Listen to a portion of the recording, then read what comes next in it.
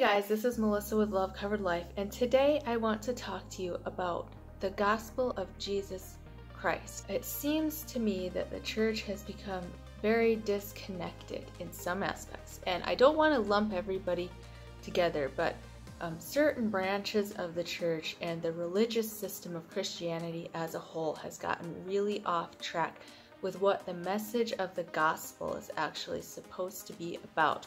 And so I want to start a series where I go through this topic. And please know before I start that there is a lot to this subject and I will not be able to cover it all in one video. I am going to be starting in the beginning of Matthew with this video and talking about what Jesus called the gospel of the kingdom. We'll get to the subject of Jesus' death on the cross later on in this series. We have to build a foundation to work up to that first. We need to begin with the teachings of Jesus first and how that leads up to his death on the cross. And that's just going to take multiple videos. There's no way I can do it all in one. There is no question that if you read through the Gospels, Matthew through John, Jesus' message was about what he calls the gospel of the kingdom. Jesus' message is about the kingdom of heaven or the kingdom of God. So the very first thing we need to do is understand what is this gospel of the kingdom that was the center of Jesus' entire message. There's a whole lot of talk in the church about the gospel, and there's a whole lot of talk in the church about heaven and the kingdom of heaven. The very first thing that we need to do anytime that we are studying the Bible, it's imperative that we do this, is that we need to understand as best as we can the cultural context in which the particular book of the Bible that we are studying was written. So who was Jesus speaking to when he talked about the gospel of the kingdom? What was the religious history and context of that time, and how would they have understood his message? He wasn't speaking to 21st century Americans. He was speaking to first century Jews. Jesus was speaking to first century Jews particularly who were looking for their Messiah. So the ancient Hebrew belief in the Messiah evolved over time and was based off of Old Testament prophecies, primarily in the books of Isaiah and Jeremiah. The prophecies were understood to be of a future ideal king. The Messiah was to bring about an era of universal peace in which every person on earth would come to know God through the influence of Israel. Israel was to be the light to the world that would bring all the nations into a knowledge of God. And if you read through the Old Testament prophets, you see this over and over. The most obvious references to the Messiah are in Isaiah and Jeremiah, but all through the prophets you see an ongoing theme that all people, all nations of the earth will eventually come and worship. The entire message of the Old Testament prophets is one of universal reconciliation, and I actually have a video, an hour-long video on this point, and a great portion of that video is taken up with Old Testament prophecies that are prophesying the eventual redemption and reconciliation of all people back to God. And this is where the belief in the Messiah came from, and the belief that there would be what was called a messianic age in which peace and utopia would exist on the earth. After Israel was conquered by Rome, the belief in a personal Messiah began to emerge. This was partially because the Jews were so desperate for their freedom, and partially because Greco-Roman thought began to infiltrate and mix in with Jewish beliefs. And because of this, we see so many different versions of what the Messiah would be emerging during this time that it's impossible to trace all of them back to their origins. There is some evidence that as early as the 1st century BC, the Jews had adopted the Platonic belief in the pre-existence of souls, and because of this, a view of the Messiah began to emerge as somebody who existed eternally. He was referenced as the Son of Man who sat at the right hand of the Father and would come at the end of the age to judge the evil and the good. We do see Jesus address this particular version of the Messiah where he uses some of his parables to turn this idea on its head.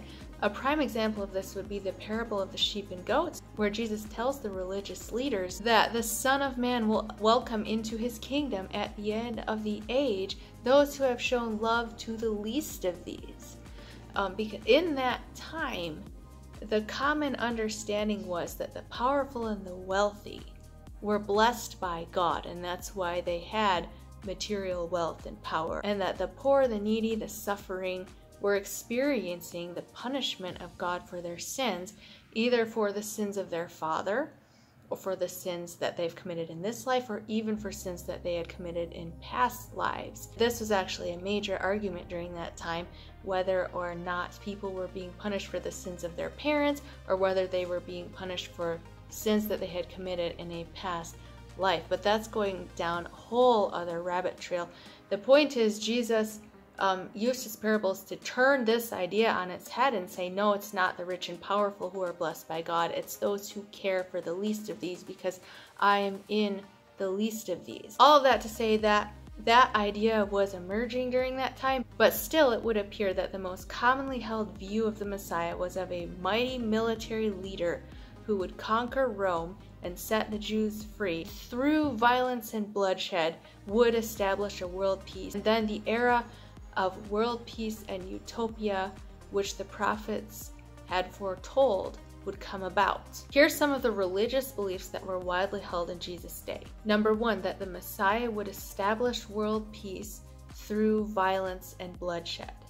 Number two, that the materially blessed and powerful were blessed by God, while the poor and the oppressed were being punished by God for their sins. Number three, to please God, you had to meticulously follow out all the demands of the Torah, which was the religious law set forth in the Old Testament, and the Mishnah, which was the oral tradition that had been added to the Torah and passed down through the generations. So this is the context of the culture into which Jesus was speaking. Jesus' message can best be summed up with these words: repent, because the kingdom of heaven is near, or the kingdom of heaven is here or at hand. The word used for repent in the New Testament does not mean regret, guilt, or shame. It actually means change of mind. And this makes a lot of sense when we look at Jesus' ministry, because Jesus did the exact opposite of shaming and guilting people for their sins. It was the religious leaders who believed that sinners were guilty and in need of punishment, that they were in fact already being punished by God. So the Greek word for repent means to change your mind, so you are changing something in your inner state of awareness. This change in state of awareness, whatever it is directly connected to the gospel of the kingdom. What is this kingdom of heaven? And I believe that we find the best representation of what the kingdom of heaven is in the Gospel of Matthew, chapters 5 through 7.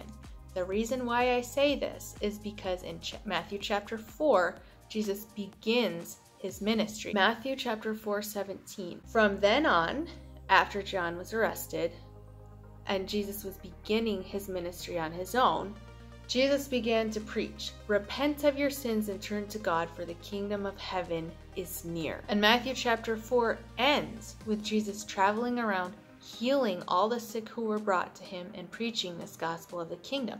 Then in Matthew chapter 5, we go straight into what exactly Jesus was teaching, and this teaching spans 3 chapters, and we get a lot of detail. Matthew chapter 5 begins with the Beatitudes, in which Jesus does what he is constantly doing, turning the religious beliefs of his day on their head. He says, for instance, that it is the poor in spirit, or in other words, not the materialistic, who will enter the kingdom of heaven. This is speaking directly to the religious belief that those who are powerful and wealthy were blessed by God. He also says that it is the meek, not the powerful and violent, who will inherit the earth. He is speaking directly to their belief that the Messiah would establish peace in the earth through violence. He says that those who show mercy, not those who judge in self-righteousness, as the religious leaders of the day did, will receive mercy. And right in the middle of this list, we see something very interesting, which I believe gets right to the heart of the gospel message. Jesus says that those who are pure in heart will see God. The religion of the day was all about following the rules and laws and customs and traditions, and Jesus is saying it's what's in your heart that determines whether or not you know God. The rest of chapter 5 is Jesus expounding on what it means to have a pure heart. Matthew 5:17. Don't misunderstand why I have come. I did not come to abolish the law of Moses or the writings of the prophets. No, I came to accomplish their purpose. Anyone who obeys God's laws and teaches them will be called great in the kingdom of heaven. But I warn you, unless your righteousness is better than the righteousness of the teachers of religious law and the Pharisees, you will never enter the kingdom of heaven. So keep this in mind, because in just a few moments he's going to tell us exactly what he meant when he said that he came to fulfill the law. He goes on to reinterpret various passages from the Old Testament law. Verse 21, you have heard that our ancestors were told you must not murder. If you commit murder, you are subject to judgment. But I say, if you are even angry with someone, you are subject to judgment. Verse 27, you have heard the commandment that says you must not commit adultery. But I say, anyone who even looks at a woman with lust has already committed adultery with her in his heart. Verse 38, you have heard the law that says the punishment must match the injury, an eye for an eye and a tooth for a tooth. But I say, do not resist an evil person. So all of this to say that it is what's in the heart that matters, and that our actions mean nothing if they do not flow out of a pure heart. Chapter 5 culminates with this in verse 43. You have heard the law that says, love your neighbor and hate your enemies. But I say, love your enemies. Pray for those who persecute you. In this way you will be acting as true children of your Father in heaven. For he gives us sunlight to both the evil and the good, and he sends his rain on the just and the unjust alike. But you are to be perfect, even as your heavenly Father is perfect. And this is the heart of Jesus' message. Be perfect on the inside like God. And the way to do that is to attain a state of completeness and perfection in love. James chapter 1 verses 3 and 4. For you know that when your faith is tested, your endurance has a chance to grow, so let it grow. For when your endurance is fully developed, you will be perfect and complete, needing nothing. When Jesus talks about offering the other cheek, he's not condoning abuse. I think this is pretty clear from his entire life and ministry. That's a subject for another day. But what he's talking about is becoming so perfect and complete in the oneness of the love of God in your heart that you are impervious to offense, that you receive and give forgiveness so freely that you cannot be offended, because your inner state is not dependent or affected in any way on anything outside of you, because you are perfectly satisfied and secure within. You have fountains of living water bubbling up from within, and like the sun that shines on the evil and the good, you give and you love, and you shine your light indiscriminately on all around you, completely irregardless of how they treat you. Because that's the nature of love. That's the nature of God. God is love, and love is unconditional. Love is security, stability, satisfaction, purity, perfection, completeness. So what is the purpose of the law that Jesus came to fulfill? It is to be perfect like God, which means inner oneness with God, which means inner security and satisfaction in the love of God, which leads to radical inner purity and indiscriminate compassion. It means a change in your inner state. Remember, repent means to change your mind, shift your awareness, to rise above what the apostles called the flesh, what Jesus would have called the deeds that flowed out of an evil heart, rising above materialism, greed, self-righteousness, and judgment, becoming impervious to the desires of the flesh, anger, lust, greed, fear, because you are so firmly rooted and satisfied in a state of completion and perfection in love within. God in you. That is the fulfillment of the law. All right, moving on to chapter 6. The first half of chapter 6, Jesus is still addressing the importance of the inner state of the heart because chapters were added later, so really there was no break here. Jesus warns against doing religious acts to get praise for them, such as praying, fasting, and giving to the poor. This is living in the flesh. The desire for attention, pride, thinking that we are separate and better than others, judgment. Jesus also says that we will be judged in the way that we judge others and that we must forgive to be forgiven. This is because what we give, we receive. Giving and receiving are the same thing.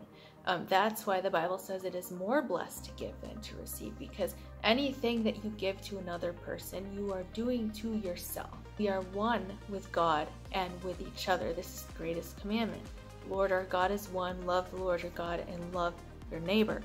So when you give judgment to someone else, you are ultimately judging yourself. And when you forgive someone else, you are ultimately forgiving yourself. The second half of the chapter is about seeking the kingdom above material things. And since Jesus' emphasis so far has been on the inner state as opposed to the outer world, we can assume that material things is again referencing the outer world and the kingdom is referencing something within. We are told not to worry about what we will eat or drink and live in a state of trust that God will provide. This again goes back to that state of perfection and completeness. We are one with God within, and anything that God has, we have access to. This allows us to rise above the needs of the flesh, a state of separation and need and lack, and into perfect oneness with God. Again, this is about transcending materialism and earthly concerns and storing up treasure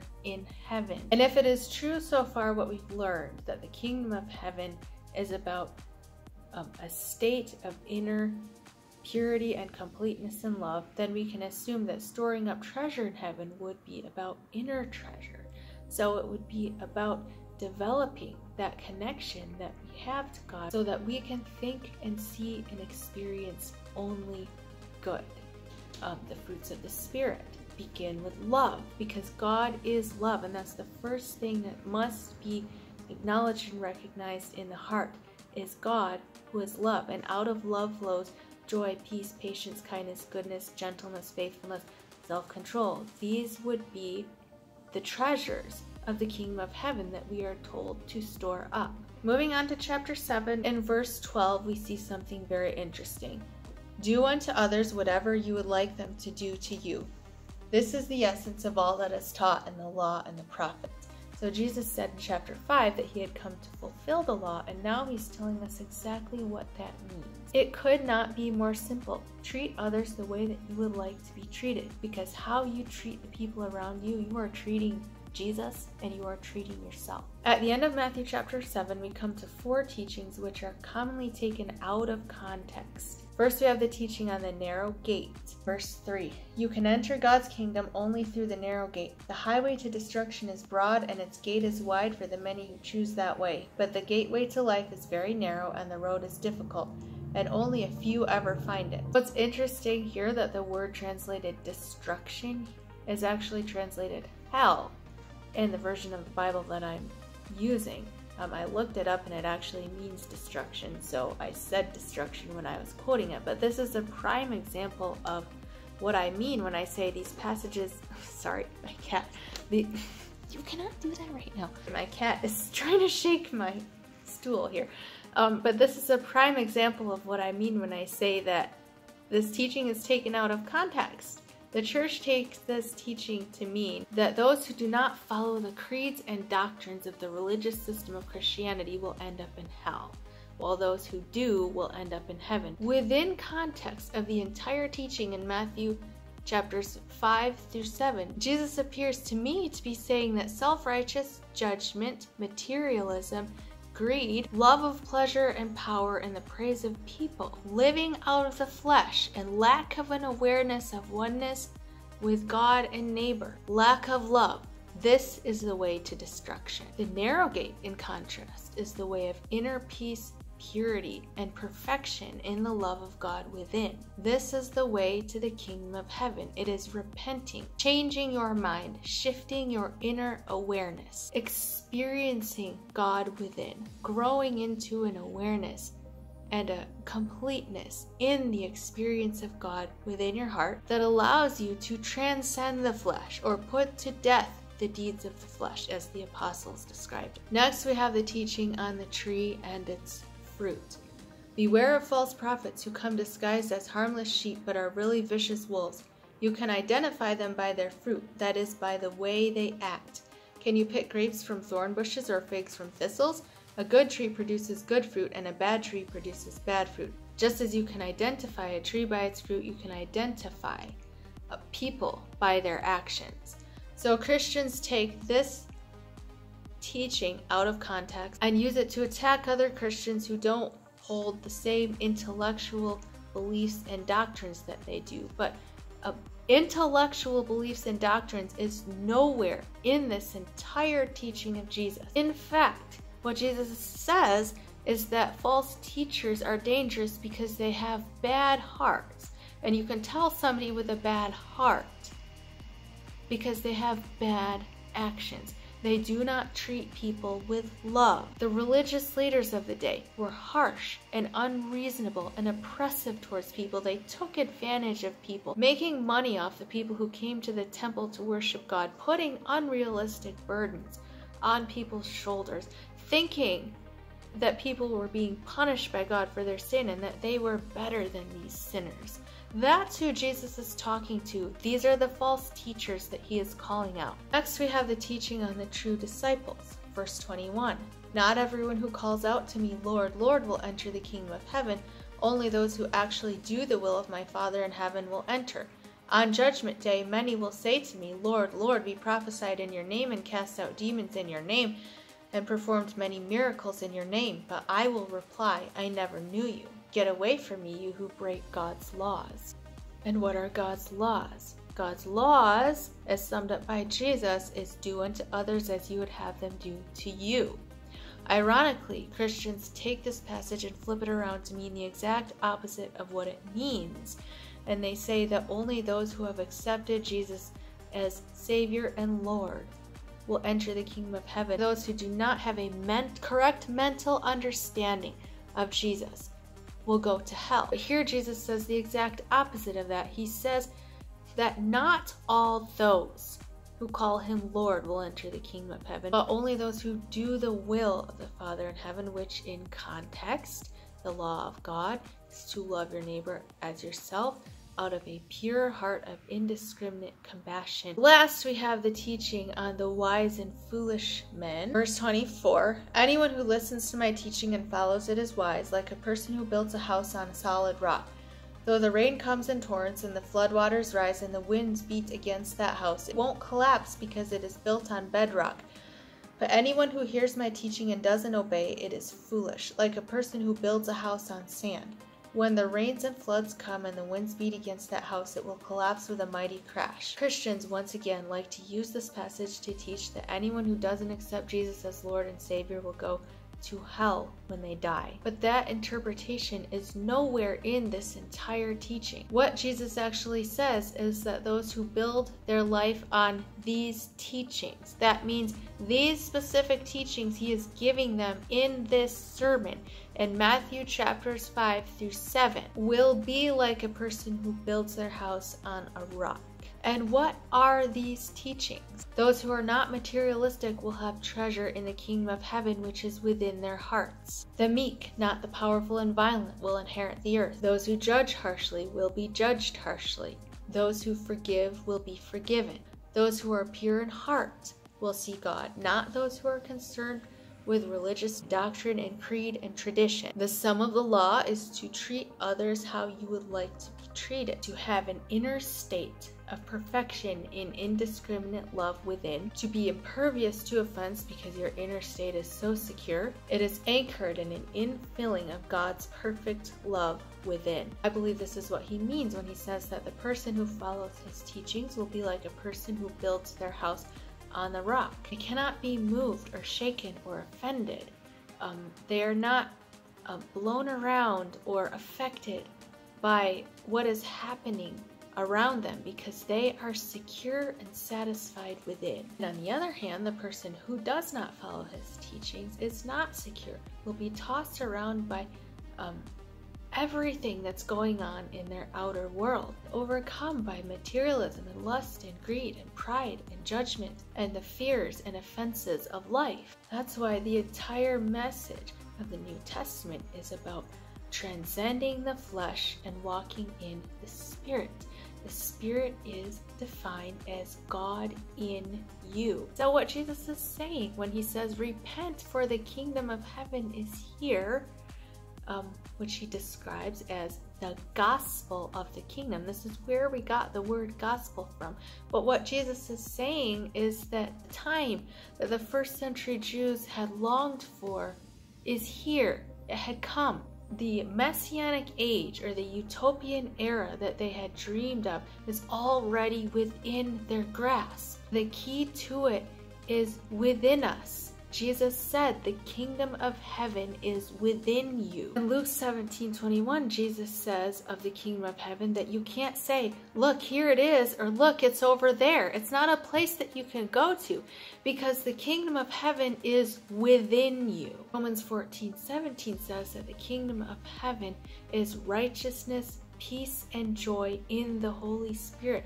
Where do peace and joy and righteousness happen, and where is the Holy Spirit? It's in your heart. Jesus is saying, repent, change your mind, have a shift of awareness, because the kingdom of heaven is already within you. If you don't shift your awareness, if you don't change your mind, you will never see it, and then it will never be made manifest in the world around you, because the way to the kingdom of heaven is not through materialism and greed and violence and war and bloodshed and judgment and force.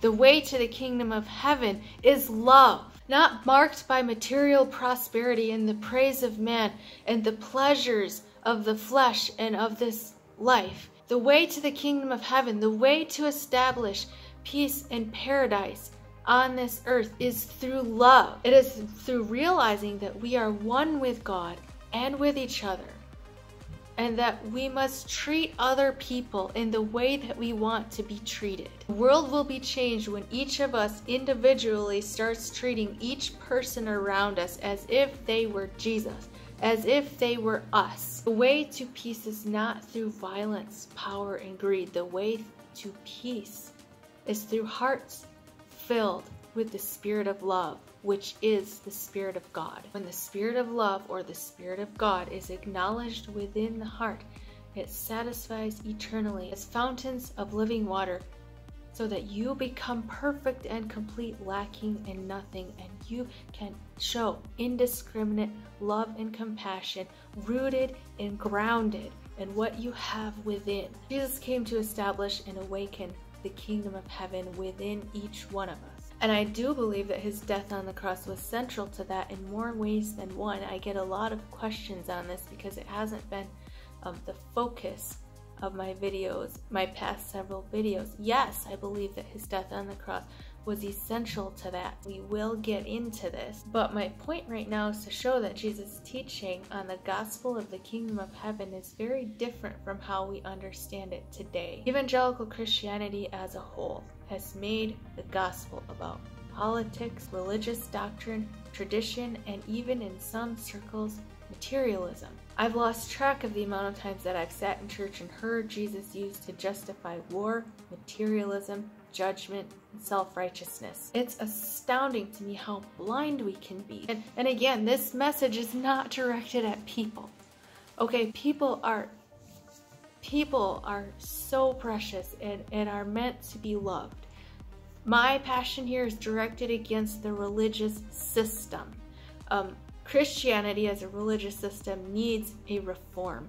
We need to wake up and understand the message of Jesus was about the heart, not about doctrine, not about politics, not about tradition, not about judgment. It's about a state of love, oneness with God experienced and expressed. The full coming of the kingdom is up to us. Jesus' second coming is about his Spirit. or his consciousness dwelling in every heart fully, as prophesied by all of the Old Testament prophets. God's plan is for every person in the world to come to know him. That has always been his plan. Jesus' first coming, in which he entered into our sin and death to defeat its power over us, initiated this process. He came to shift our inner state of awareness. I believe the second coming of Christ will be his spirit dwelling in every heart fully. Habakkuk 2:14, for as the waters cover the sea, so the earth will be filled with an awareness of the glory of God. Now here we are, 2,000 years after Jesus' first coming, and we are still on this journey. The growth and progress of humanity has always been slow and messy, and God has always met us where we are. But we bring a lot of unnecessary suffering on ourselves, and we will continue to do that if we don't make changes within the church and in the world at large. Jesus' message was, the kingdom of heaven is within you. Transcend the flesh and be one with God in your heart. All the suffering that we experience in this world, we have brought on ourselves by following our own way and living out of the desires of our flesh. Christianity has gotten so off track throughout history and is still off track today, but I'm encouraged to see a move towards love. We really need doctrinal reform, and there's still a lot of resistance to that. So I'm asking each one of you to help me spread this message, this beautiful, simple message of Jesus. God is one. Love the Lord your God and love your neighbor. Be one with God and be one with your neighbor by loving them from a pure heart. If you have questions on any of this, feel free to leave them in the comments. I love hearing from you guys. Be loved, be happy, be at peace, and thank you for watching.